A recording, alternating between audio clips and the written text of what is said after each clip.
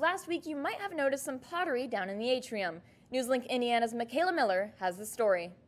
Every semester, the Ceramic Guild comes to the atrium to sell their student-made work. The Clay Guild is a club at Ball State University that provides you with the mugs you need to hold your cup of joe.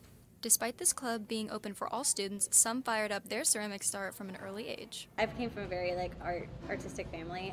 I'm the first one to really do ceramics, but in school, as little as kindergarten when we started using clay, I was like, I love this. For Katie, the Clay Guild serves as more than just nostalgia. It's a place to clear her head when school gets to be too stressful. For a lot of us, especially when we're doing big projects in our other classes, it's kind of nice just to sit down at the wheel, make a little mug, make a bowl. By molding stress into creativity, the Clay Guild is doing more than just making the cups you fill. In the first week of December, the Ceramic Guild will be back to sell more. In Muncie, Michaela Miller, NEWSLINK Indiana.